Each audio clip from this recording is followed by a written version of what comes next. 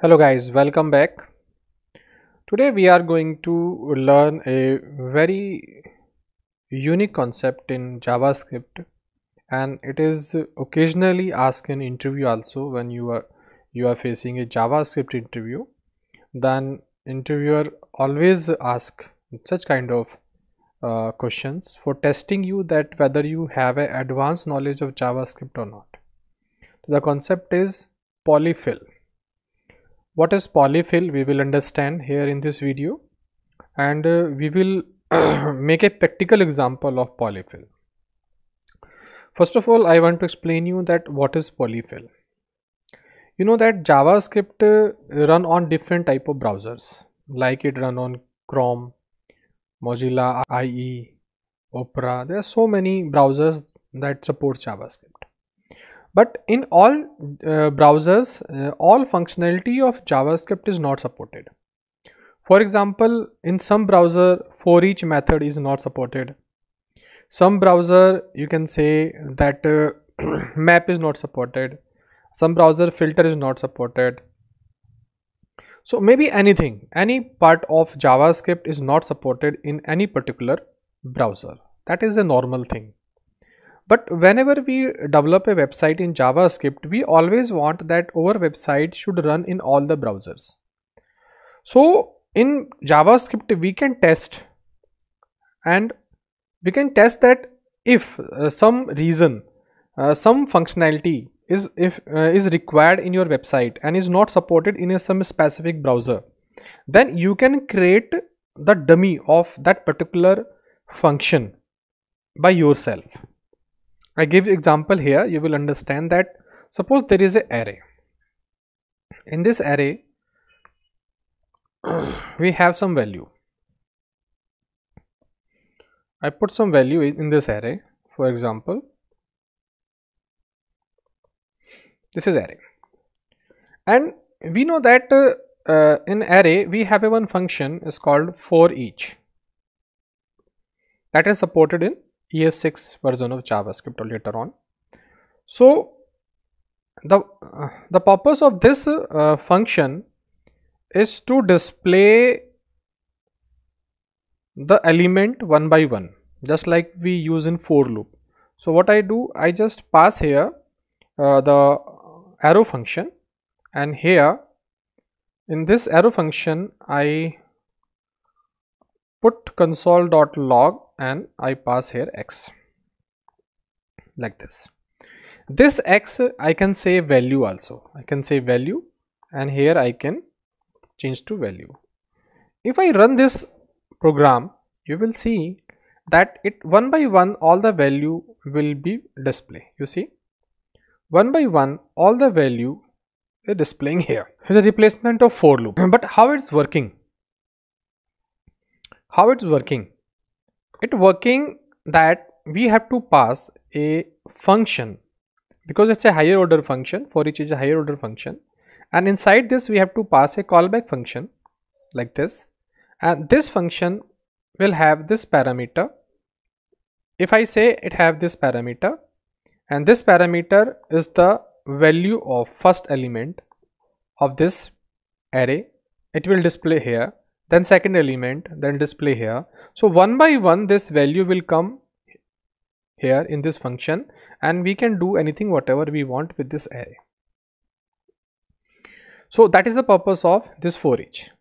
But maybe by some reason, suppose Mozilla do not support this forEach function, but we are using forEach in our website, but Mozilla is not supporting, maybe the Opera is not supporting. So now what is the solution? So JavaScript provide you a solution that called a polyfill. For example, suppose I make a setting here that array dot port type dot forEach equal to null. That null means, remember that null means this browser do not support the forEach function. So I did here null. That means this particular forEach function is not supported by any browser. So such kind of error you will have on that time in your website, that forEach is not a function. Why? Because Chrome is supporting, but Mozilla is not supporting, in other browser is not supporting. So this function is not as a library function, as a default function in JavaScript, because I just do here null. That means manually I disable this function internally in JavaScript. So now it is not supported in my application because I did the null. So this function is not working. So now what to do? So we can create the forEach function over self like this. I can create forEach function like this, that I say function, I say here I disable it and I say array dot type dot forEach equal to function. Remember, I am creating this function here. So I create a function here. So I am passing my function for forEach. Okay. Now I just disable this and I show you that it is my function, that what I am creating. For that I am just showing you here that I just create here for loop and I say where I equal to 0, I less than what? The number of element which is there. So we say this dot length, this is the current array, and I plus plus, like this. So I am doing my own coding and I show you that it will display my value. As I am saying, say that value,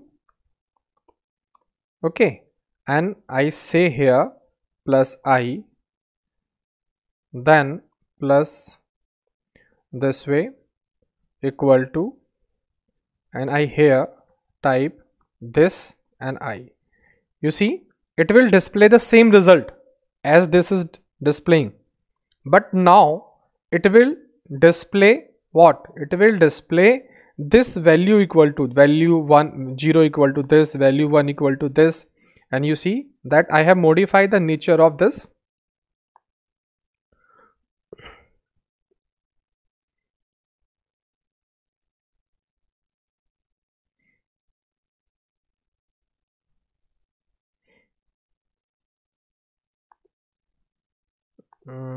This is function. I do this enable first of all, then I try to run. You see, so I disable this as a default and I replace this function with my own function which I am creating here, and you see this result is changed. So if the browser is not supporting, if any browser is not supporting, then I can create the same forEach for those.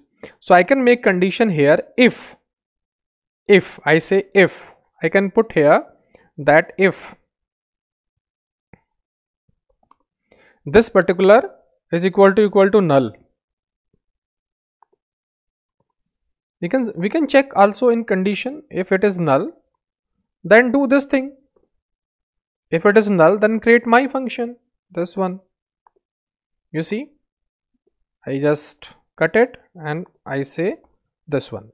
So if it is null, remember that I am checking here, so I am not disabling, so it would not use value. You see, it is not using value. Why? Because I'm checking, and my compiler support for each function. But if browser is not supported, how we will check? We will check here like this. If I disable this here, if I disable here like this, that means browser is not supporting, and I run it. You see,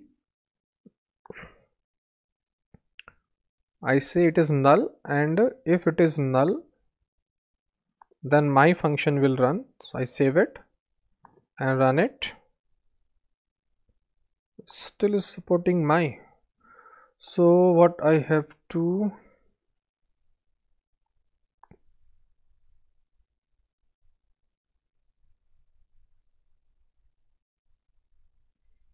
if it is equal to null, then create my function, and I'm using the same one. So it is not changing. Why it is not changing?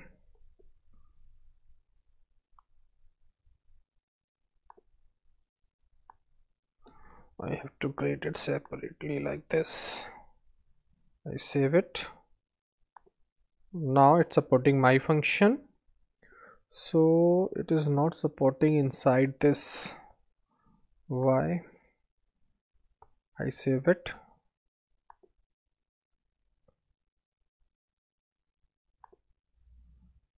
If it is equal to null, I did the null also, but I think it is not true because browser support it. That's why, because it's checking in browser that browser is supporting or not, and my compiler is support like this.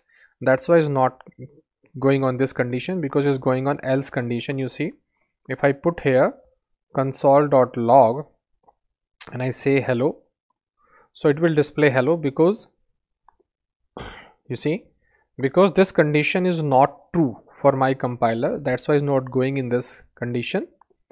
That's why it's coming. So no need to put this condition right now here, but in browser you can check. If browser is not supported, then automatically this function will run in place of this. But still I disable this one, and manually I disable, and then I replace this with this function. So in place of the default for each function, it will run my value. One thing is that. Second thing, if I want to create a new function that all other programmer on that particular website also use. For example, that in JavaScript we do not have any binary function. So what I can do? So I say array dot type dot toBinary. So this function is not there in JavaScript, so I am creating this function, and if somebody use toBinary, so it will convert the value into binary. You see, I am creating this. So what I am doing? So if anybody use toBinary, then it will convert the value into binary. So how I will do? I just make a for loop, and again I do 1 by 1 0 I less than this dot length, then I plus plus. So I run it. Now I convert this to console.log, and here I pass this to string, and here I pass 2. Remember that it will convert all the value 1 by 1 into binary. So how I will check? Just I run it here, and I say data dot toBinary. You see the function is coming here automatically, and if I pass here same this one, this value, if I pass here, then it will convert automatically all the value. So I disable this one because I want to check the new binary function, and so it is not converting right now. Why? I just see. Okay, I have to pass here I like this. Now I run it once again. You see, so 1 by 1 it converting the value into the binary, and you see the binary of 12, you see 12, the binary of 34, the binary of 56, then 87, so 11. So all the binary value is converting here by this function. So like this we can create any particular function which we want to create for JavaScript as a JavaScript library function by using Polyfill, and we can replace the function that is already defined in JavaScript. And if I required, suppose I required this one, this type of logic, then I can change the by default function of JavaScript also. If some other browser is not supporting the same function, but you are using in your website, and that is more important for you also, so you can make a replacement of that function. If some browser is not supporting that functionality by default, then you can create your own function on coding, because you are a developer, you are a coder. So JavaScript have a very good facility of this, and this facility we called Polyfill. So That's all in this video, and thank you for watching this video. If really you like this video, you have learned anything from this video, kindly do subscribe my channel, share my video, like my video, promote my channel, and thank you for watching this video.